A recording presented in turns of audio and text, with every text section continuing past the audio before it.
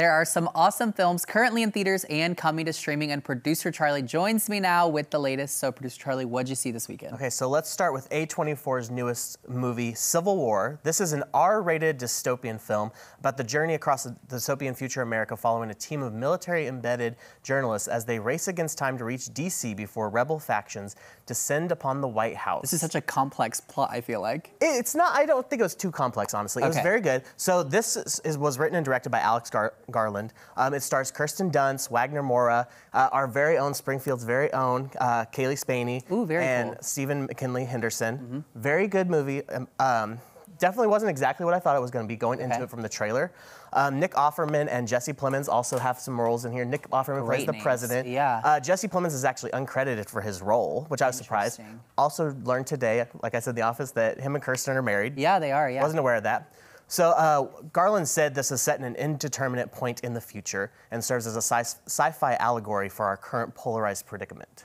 Oh my gosh. So the film itself doesn't really like lean one way or another politically. It stays very like neutral, off the political scale. Yeah, okay. It's more about just showing how the journalists themselves go about everything.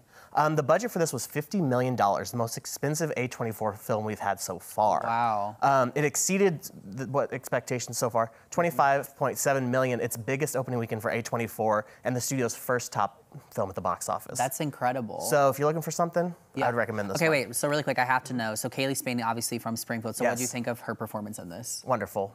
I loved her. I think she has a very promising future in the industry. Okay, I love that. All right, what's next? Moving on, we have The Long Game. This is a PG historical drama about the true story of the San Felipe Mustangs, a group of Mexican-American youths located in Del Rio, Texas in 1955. This stars Jay Hernandez and Dennis Quaid. Dennis Quaid, wow. Right? It was very good. Definitely had never heard this story before. Basically, like how these Hispanic-American kids went from being caddies at this golf club to starting their own golf club at the school they went to, and showing everybody that, you know, somebody that's not white can do the same thing. Yeah, you know? That's really interesting. Based off a true story, you said? Yes, based off a true story. Okay, I love this. So far, it's made $1.3 million in its opening weekend.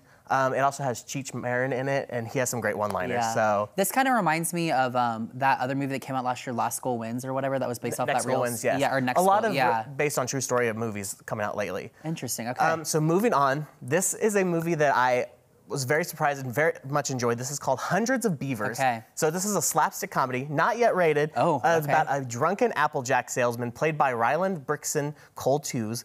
He must go from zero to hero and become North America's greatest fur trapper by defeating hundreds of beavers. I'm obsessed with this already. I loved this movie. So basically, it's almost like a silent film. There's music and some, like, you know, sound effects and stuff, but there's very, very little dialogue. And it's very Looney Tunes-esque slapstick. Okay. People are in animal costumes, running around.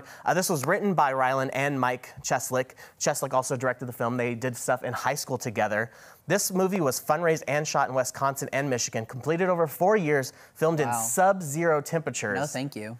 And it's out today to rent and buy on Prime and Apple TV. I highly recommend this. Maybe not for the kids. There's a little bit of suggestive stuff in it. Sure. Not much, but it is. Maybe not so much family friendly. Maybe not as much, but it's still very, very good.